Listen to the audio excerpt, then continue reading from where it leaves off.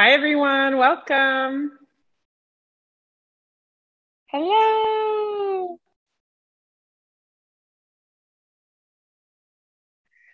Oh my gosh, we're still filling up.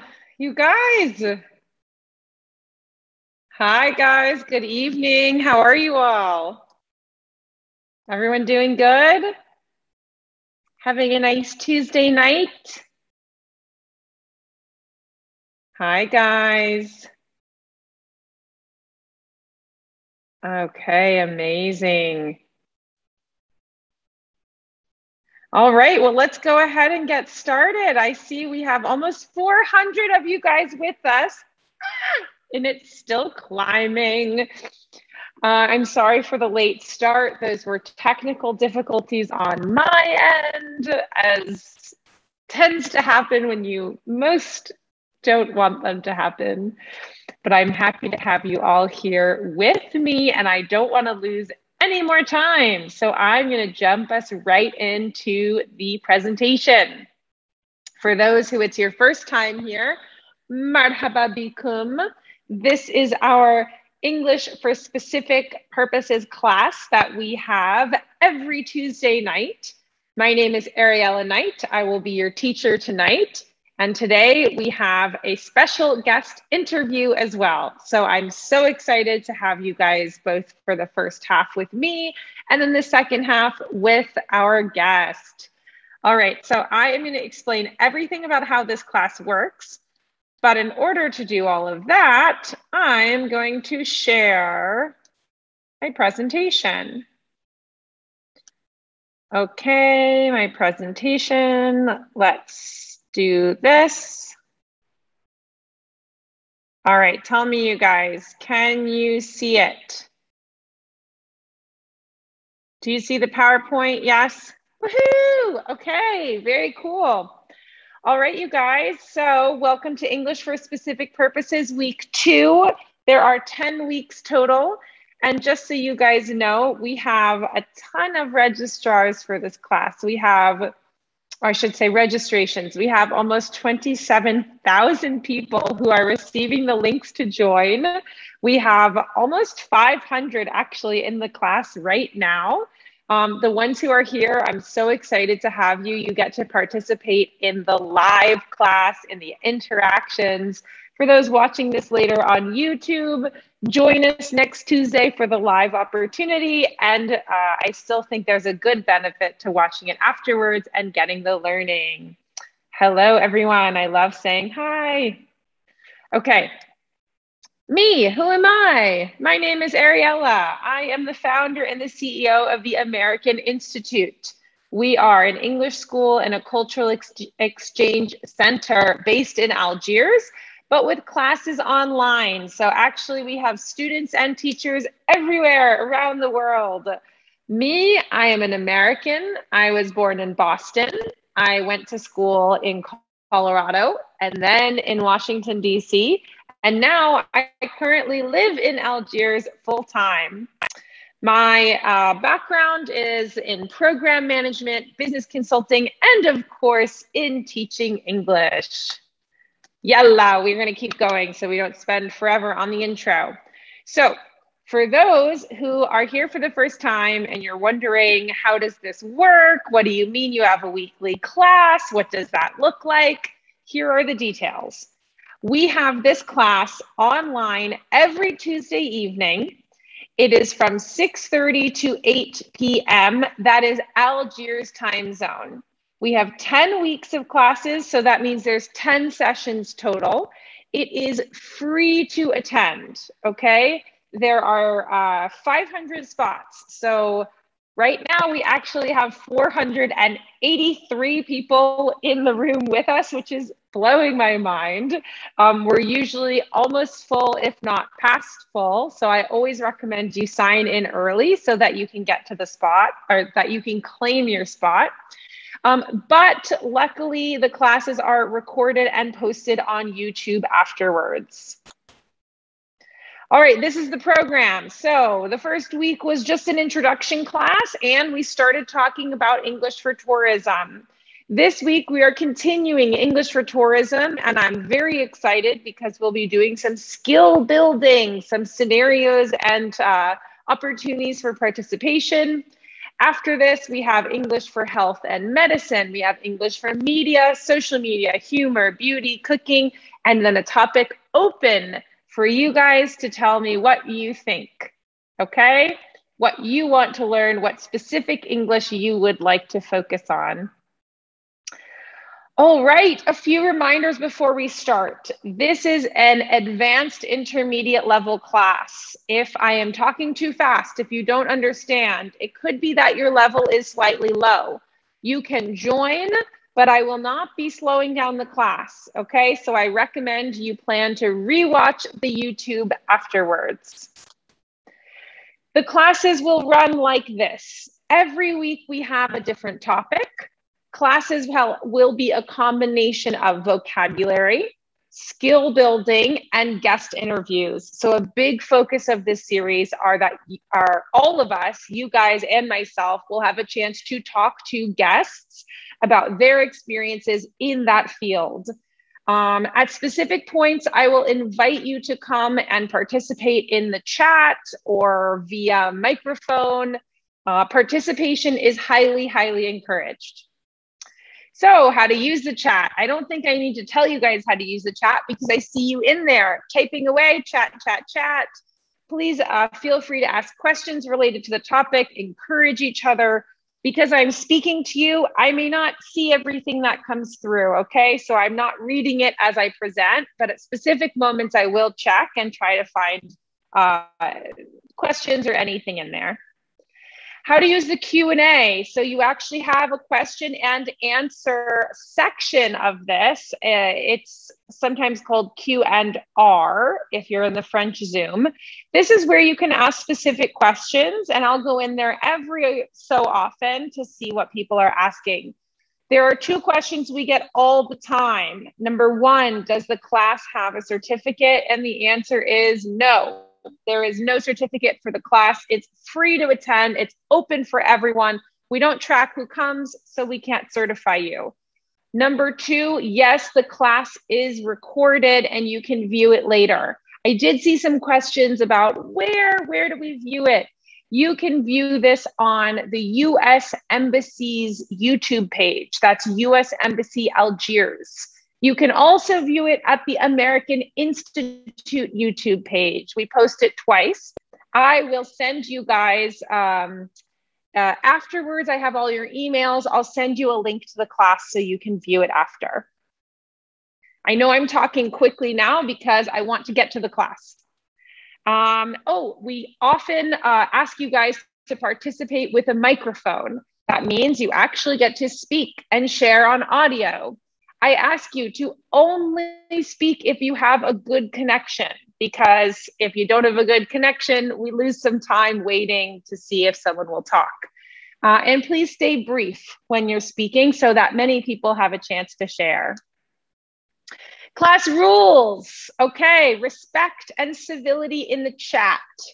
If I see people being disrespectful in the chat, saying not nice things, either to me or to each other, I may have to kick you out of the class. So let's be respectful. Be nice, be kind. We're only together for an hour and a half. Why not be nice and kind? No swearing, that's no profanity, no discussing anything irrelevant. We're here to focus today on English for tourism. That's all we will talk about. And then let's have fun. Okay, is everyone okay? I'm gonna look at the chat. I'm gonna look at the Q&A before we move forward. The puppy lady, I know. I always have the same puppies, you guys. I'm sorry, I get lazy. If you have other animal pictures, please send them to me and I will try to change up my slides. Hello, everyone, okay? I see everyone saying nice to meet you. People are saying hi. All good in the hood. Thank you, Hamza. Okay, cool. So let's talk about the agenda today. We're just going to go ahead and get started. So today is Tourism English. And I say two because we did Tourism English last week and we will continue it today. But what's very exciting today is we have an interview with an amazing Algerian traveler named Noor Brahimi.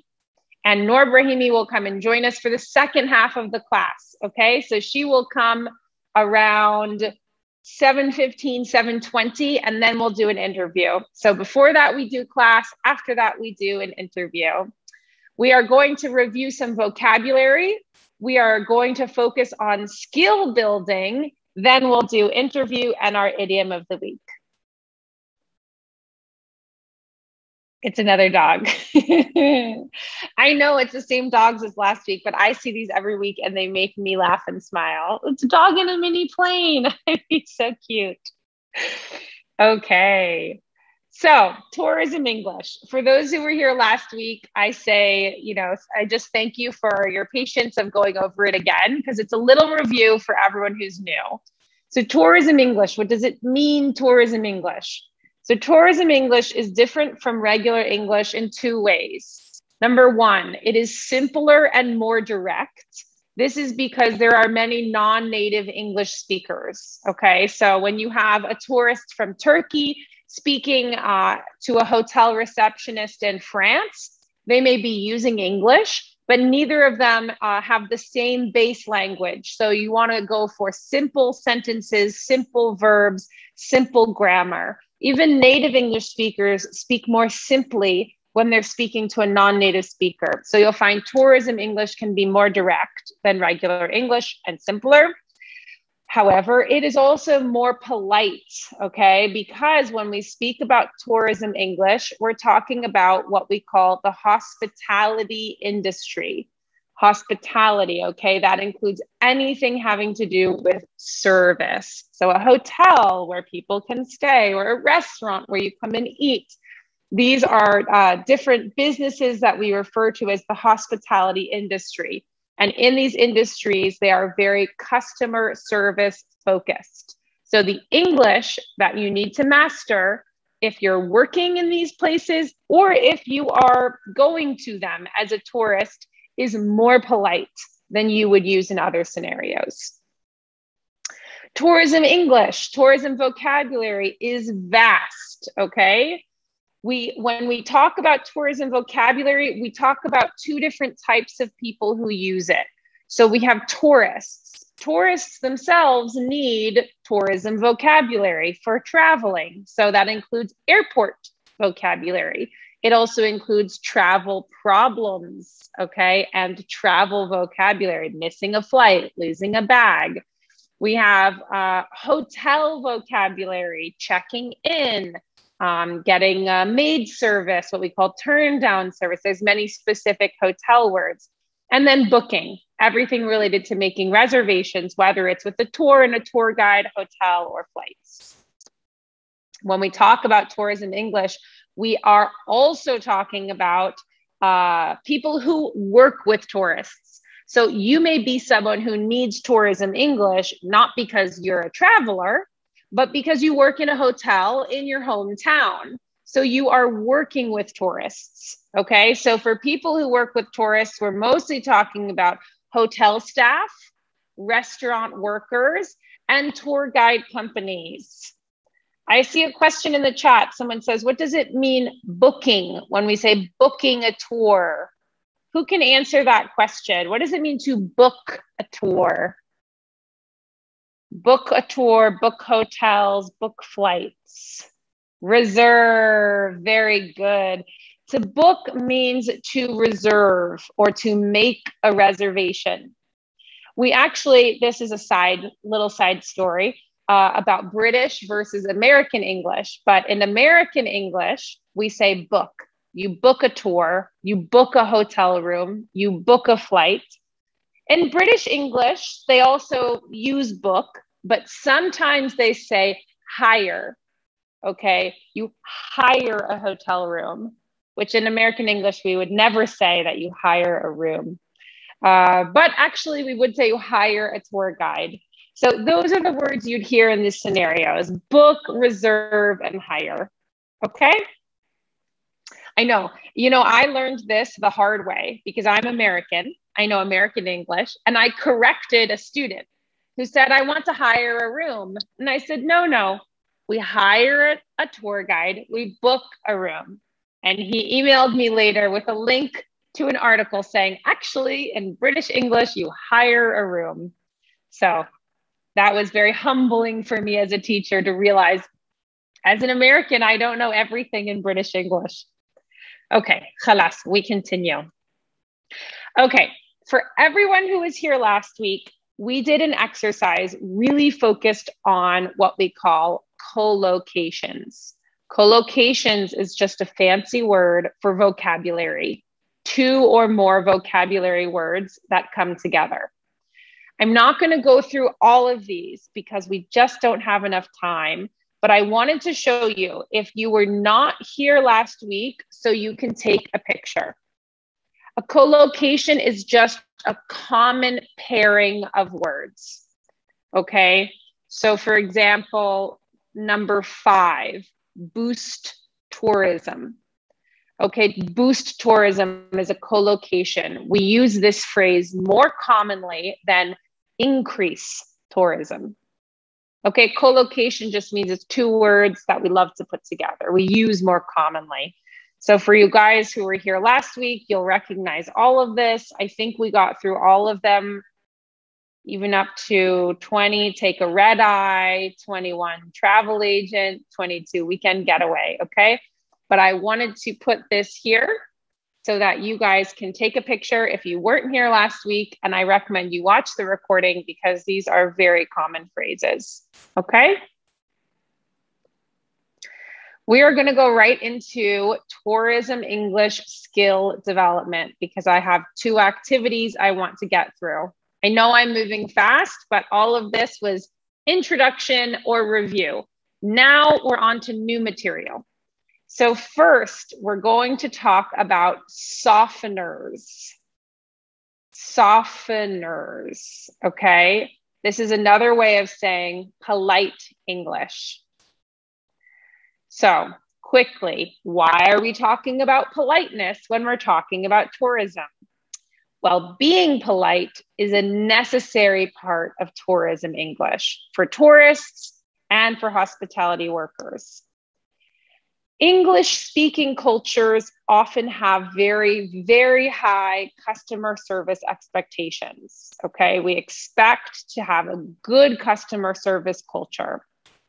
Professionals interacting with tourists will need a high level of politeness to get and keep their business.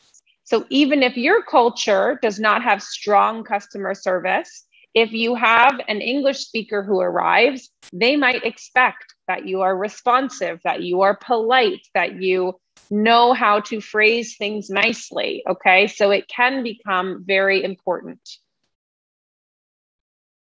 And last, tourists are expected to be polite when asking questions and making requests in English. Sometimes when you translate a question from another language into English, you would possibly in English, you would not sound polite. It is not always appropriate to do a direct translation. Okay, so this is what we will practice today, is how to make our sentences, our questions, our phrases more polite in tourism scenarios. There's something interesting about this. English is known as the language of efficiency, right? We speak quickly, we get to the point. This is because we don't use very many adjectives or adverbs, okay? We're not very descriptive. We don't have a lot of what we call flowery language. However, in a polite scenario, in a formal scenario, we actually do the opposite. We have longer phrases and we soften them with additional words, okay? Because in order to be more polite in English, you need to be slightly less direct. Instead of, I want that table, imagine I'm in a restaurant, I want that table, we say, I would love that table if possible, okay? We make the sentence longer and we soften our request to be less direct.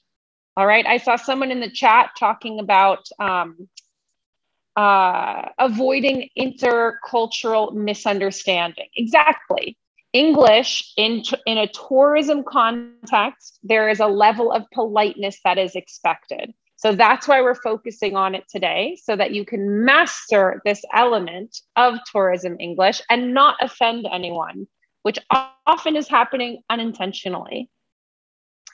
I have this shortcut that I like to tell my students, which is that when you are more indirect, you are more polite.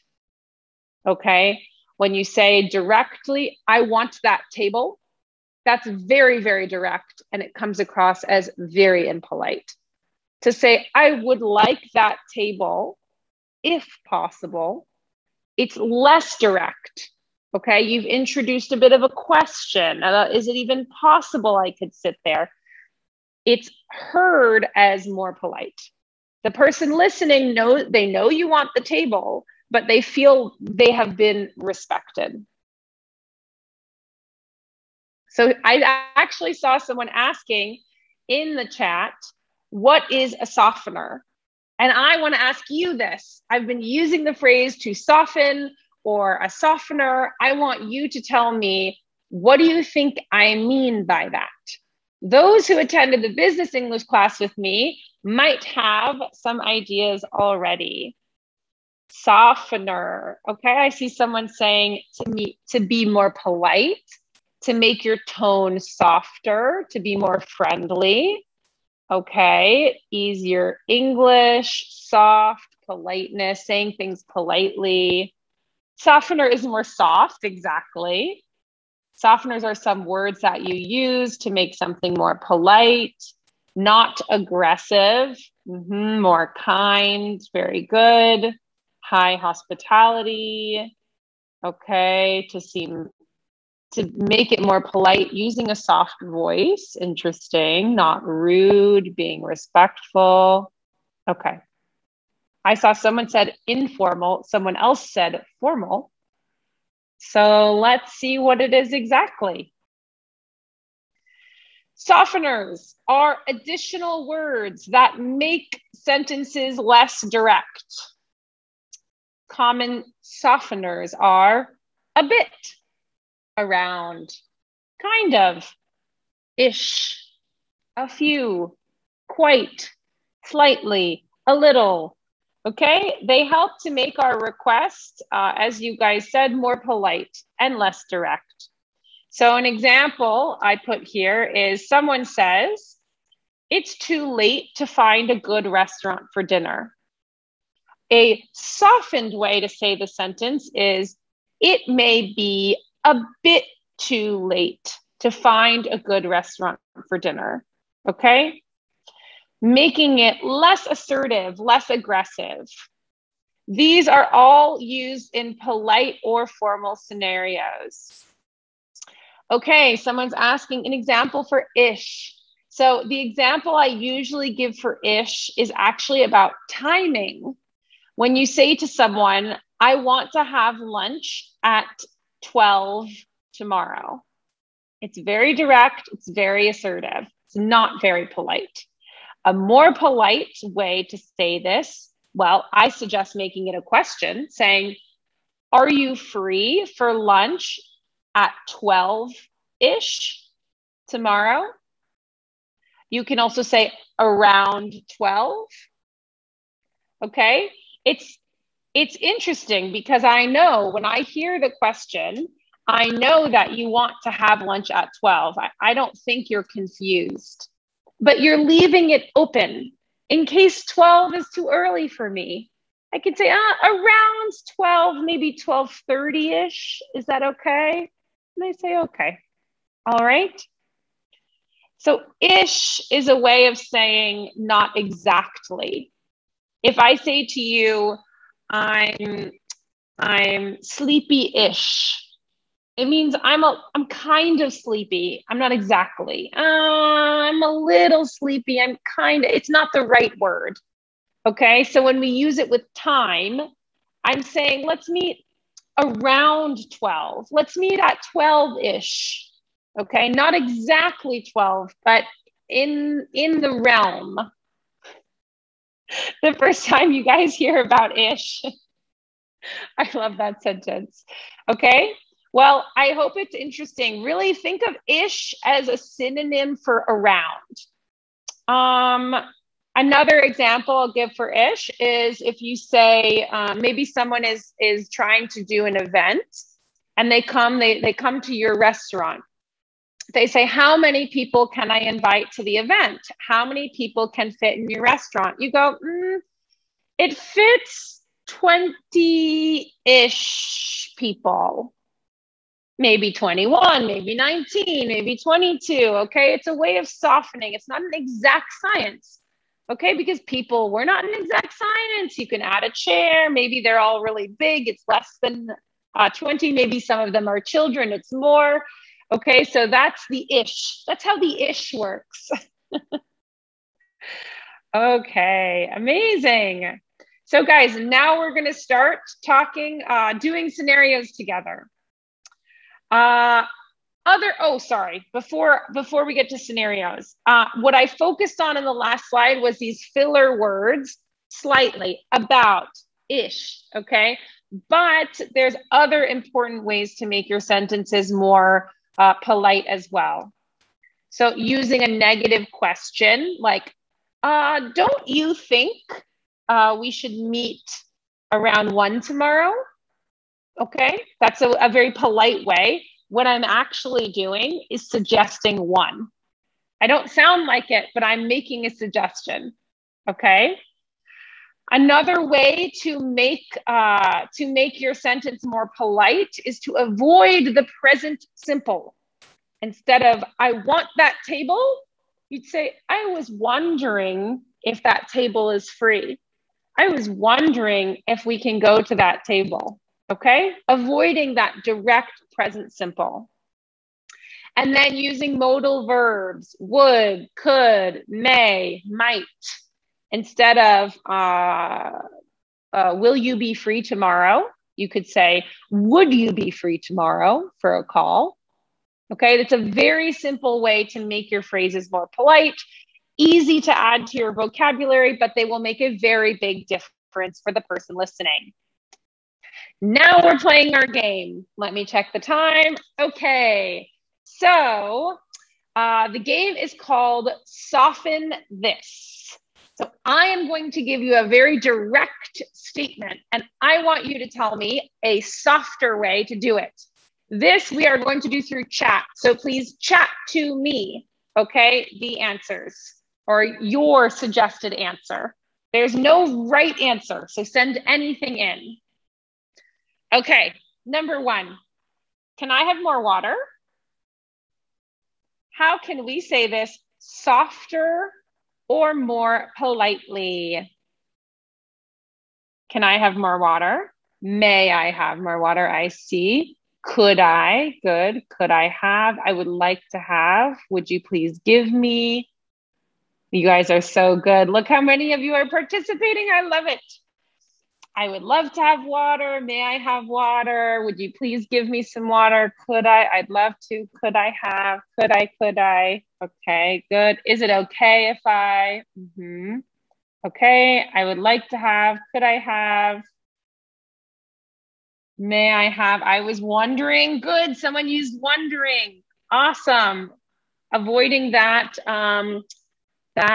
direct present simple. Very cool.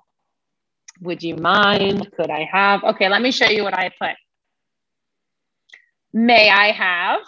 Good. So a lot of you said, may I have and could I have? So that was perfect. But something that you could have added to make it even more polite is a softener or a filler word. May I have a little more water? May I have a little more water? Okay, just to be clear, this does not mean you only want a little more water. It is just a more polite way to ask for it by adding that softened word. Okay, and the same with the next sentence. Could I have some more water? Could I have some more water? Okay, these little words will make your sentences more polite. All right. By softer, I saw someone say they're still a little confused what I mean when I say softer. I mean less direct. It feels less assertive. Okay. All right, everyone, let's try number 2. Soften this. Where is the toilet? How can I say this more politely? I see someone said, oh, good, Kauthar, I was wondering. Good, I love you guys using I was wondering. Can I use I was wondering? Could you please show me? I beg your pardon. There's a trick in here, you guys. I've tricked you. Think about American English. And I want you to think of a more polite vocabulary word. Yes, I saw someone use it. Can you show me the bathroom, please? Very good, bathroom. It's a bit of a trick, but it's also just interesting because in the US, the toilet and the bathroom do not mean the same thing. Can you show me where is the bathroom? The restroom. Good. Someone said restroom. That's also perfect. Can please, I see people saying, please, would you? Oh, I love someone says, I'm sorry, I'm a bit lost. Can you show me the bathroom? I'm as soon as I saw that phrase, I see a very polite person just in the hotel. Excuse me. Can you, could you, please? Okay, very good, you guys. Here are the ones I put. Number 1, is it possible to use the bathroom here? Okay. This is the kind of question you would ask someone if you're at a restaurant, maybe at a coffee shop. Is it possible to use the bathroom? Even though you are not saying, I need the bathroom, the understanding is that you need it. Why would you ask if it's possible if you don't need it, right? So sometimes asking about the possibility of a bathroom is a polite way to say, I'd really like to use the restroom, okay? But it's less direct, it's more polite. Is it possible to use the bathroom here? Okay. And then where might I find the bathroom? Okay, you can see I said might. I went for a modal verb here. And where might I find instead of use, and bathroom instead of toilet. Do you guys know what we, in English, in American English, when someone says toilet, why is toilet different than bathroom? What's the difference?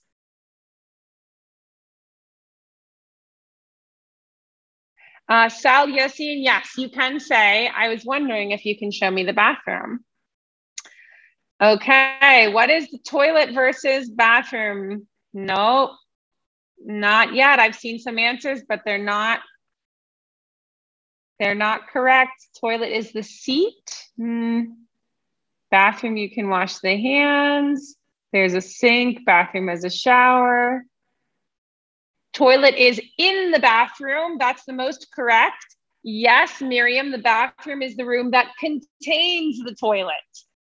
There is only toilet in toilet. No, that is the common misunderstanding. So, and I should say, if you are traveling in much of the world, when you ask for the toilet, everyone knows what you mean. There will be no confusion. But since we're in an English class, I thought I would let you know that the toilet in English is actually the single machine, the single object that you sit on. That's the toilet. The room is not the toilet. The room is the bathroom. If the room has a toilet, it is still a bathroom, even if there is no bath. It does not need a bath. It does not need a shower. It does not need a sink. If there is a toilet with a door, that is considered a bathroom. Okay, there's other words you can choose as well. I saw someone said restroom. That's perfect. Restroom is very polite. It means exactly the same thing. You can just have a toilet and it's considered a restroom. Okay, you don't need a bath. You don't need a couch. You don't need a sink. There's restroom. There's bathroom. There's ladies' room for women and boys' room for guys. But really, I would say bathroom is by far the most common. Yeah, water closet in the UK. Okay, well, I'm excited. Hopefully you guys can share with me about the WC. As you know, I'm bringing you my heavy American bias, so I'm letting you know how we say it. Oh, the loo. Someone put the loo, of course. If you ask for the loo in America, we will most likely be very charmed, and sometimes we might not understand. Okay, let's see. Next, how can we say this more politely? I don't like my food. And a quick interruption while you're writing. Washroom in Canada, that's true. In Canada, they call it the washroom. How are we going to say this, you guys? I don't like my food. How are we going to say it? I have some complaints. Sorry, the food isn't tasty. I don't think I can eat this. The food is tasteless. I'm not very hungry. Interesting. I like this one. Food tastes weird. Could I have another dish? Can I change my food? Okay. It's quite spicy. Can I get another dish? It went too fast. I couldn't see who it was, but I'm on a diet. That's funny. Thank you. I'm full. Okay. I'd like to have some modification. I'm sorry. I was wondering. Okay. I see people really going for the direct. I don't like my food. Honestly, I don't like my food. That's not very polite, you guys. We're doing a little bit of avoidance here. Imagine that there's some reason you have to tell them, like you didn't finish. Okay, so they're really asking you, but you're not submitting a complaint necessarily. All right, I have a family dinner. Someone said the food is tasteless-ish. I don't think we can do that. Ish, by the way, we wouldn't put on a very long word like tasteless. This food is a bit cold. All right, let me show you what I had in mind. So when we are submitting a negative review, unless we want to submit a complaint, if we want to complain, we say it differently. Okay, there's more honesty in a complaint. You're giving your feedback. But imagine a scenario where you're at a dinner with a lot of tourists. Everyone loved the food. They loved it. They loved it. They loved it. And maybe it's cultural. You don't like the food. You're not used to this. They're eating with different utensils. You feel uncomfortable and you don't want to go into a big story of why you don't like it. There's basically two suggestions I have to make this a very polite response. Number one is to say a reason that is very softened. Okay, we don't say this food is tasteless. Everyone else just ate it. Okay, that's actually quite rude. If I criticize the food that you're eating, I say the food has a quality that is bad. That is not polite. Okay, so we always make it about us. This food is a bit too spicy for me. Okay, not for everyone, for me. So it's not uncomfortable if someone else enjoyed it. If it's not spicy, pick salty. If it's not salty, you can say, I'm not eating very much meat these days. I think it's too much meat for me. Okay, maybe you say, I didn't realize they'd use this one spice cardamom. I really dislike cardamom. Shoot. Okay, but you always make it about yourself and your own preferences. And then use something that's not so strong. Instead of, it's way spicy, I hate spice. You say, it's a bit too spicy. All right, we soften it when we want to say something and remain polite. Okay, we don't make it too assertive. We don't make a declaration about this. We just state enough to move on. Someone said, is spicy bad? No. The only reason we know that this is a negative statement is the word too. It is too spicy. You may be someone who loves spice, but this one is actually, even though I love spice, it's too spicy for me. Okay, too is negative. When something is too spicy, too salty, too sweet, it means it's beyond what I like. Okay. Another one that you can say is, this isn't agreeing with me. What does it mean when you say it isn't agreeing with me? Who knows what that means? Very polite. It's a very polite statement. And sometimes if you haven't encountered it, you might actually be confused. Doesn't suit me. I'm not fond. No, that's not what it means. Not pleased. No, it doesn't fit me. No. Someone said, I have an allergy. That's the close. Someone says it doesn't settle well with me. When something undigestible, very good. When something doesn't agree with you, it means you're not digesting it well. So maybe you start eating and then you go, it's not agreeing with me. I don't know why. Okay, maybe I'm just tired or something, but I'm not digesting it well. It's not about preference. Okay, it is not about preference. I may love this food and I love the taste, but it's hurting my stomach. Okay, so it's a very, very polite way to say, this is actually really hurting my stomach. I can't keep eating it. And it's a great way to end the conversation if you don't want to explain why you don't like the food. Bummer. It's not agreeing with me.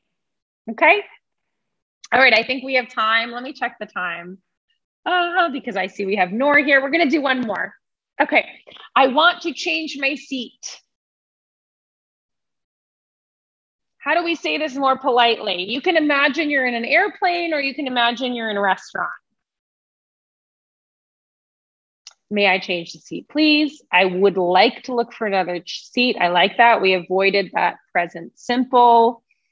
Is it possible to have another seat? Can I have? Okay, that's not exactly.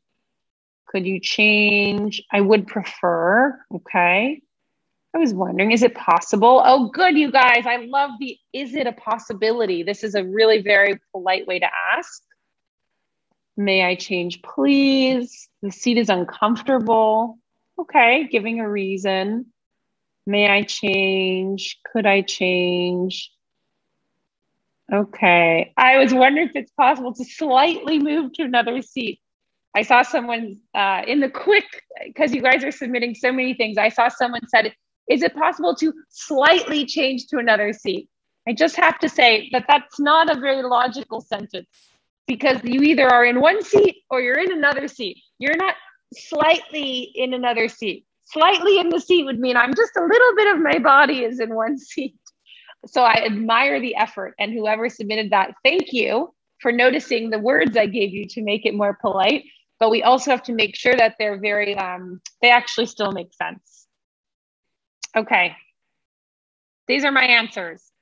Would it be possible to change seats? So yes, to everyone who came in with the possibility questions, that's one of my favorite recommendations for making something polite.